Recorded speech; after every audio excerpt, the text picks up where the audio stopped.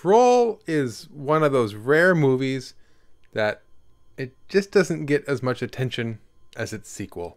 All of these movies, they get more attention than the original because they're better. But Troll 2 is different. It gets more attention because it's just so bad. Troll 2 is so infamously awful that one of the original actors, Michael Stevenson, actually made a documentary about how terrible it is. I was so excited to see this for the first time with my family. I grabbed the tape and I stuck it in the VCR, and then I pressed play.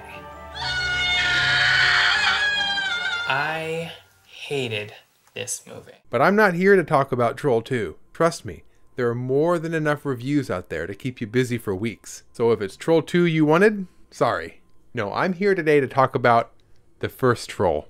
Never mind the Troll 2 part. We're just going to talk about Troll.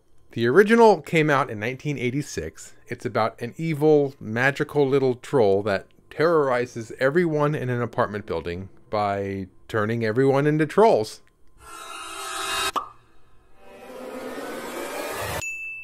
I'm very happy to say that despite the sequel, this is actually a good movie. It's got some excellent costumes and makeup effects. The writing isn't bad either. And it's even got a few actors that you might recognize. This is one of Julia Louis-Dreyfus's very first movie roles. And it's got none other than Sonny Bono, who plays the swinger living upstairs. And children having pillow fights at all hours of the night while I'm trying to score may cause a few strikeouts. You get me, Harry boy? It also stars Noah Hathaway, who you should recognize as Atreyu from The Neverending Story. Well, here he plays Harry Potter. Seriously, this kid's name is Harry Potter. Also, one more little tidbit I'll give about the movie before I move on is the guy who directed it is the same guy who directed Friday the 13th Part 7, which I find interesting because it seems like he really enjoyed the fusion of magic and horror. So Troll follows the Potter family after they just moved into an apartment building. Their daughter Wendy is playing downstairs in the basement when she comes across the troll.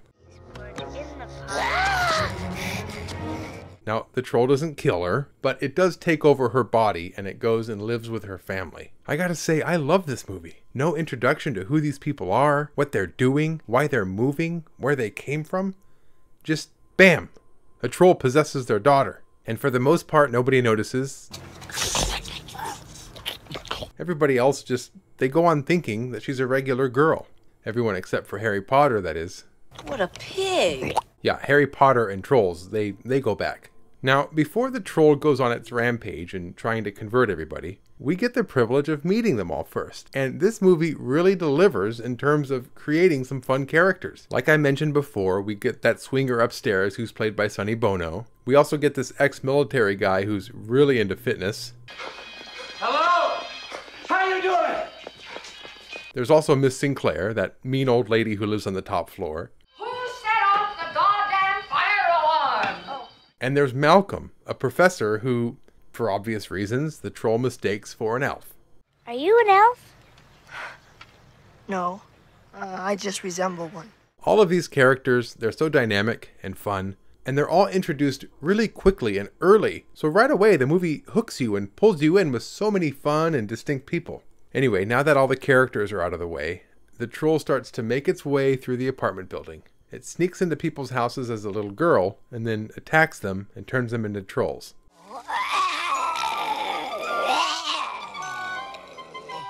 It also turns their entire apartment into a magical forest. Look, just in case any part of the plot is confusing to you, don't worry. Here's a recap from Miss Sinclair.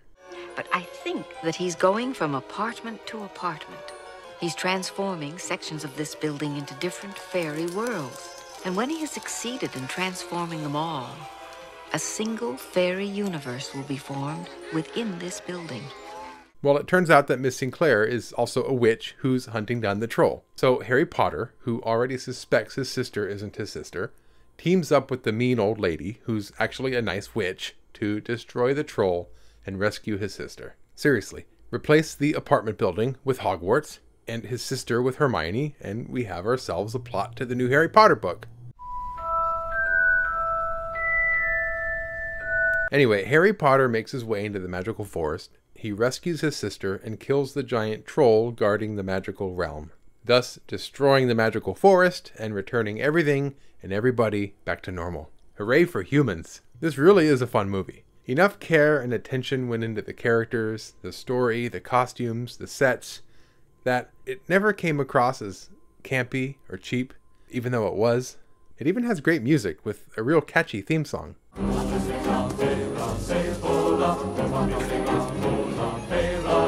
That is, until all the trolls start singing along.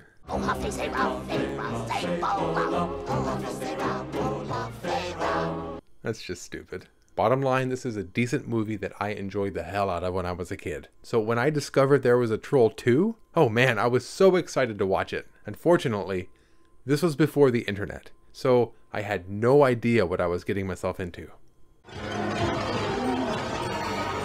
They're eating her! And then they're going to eat me! Oh my God!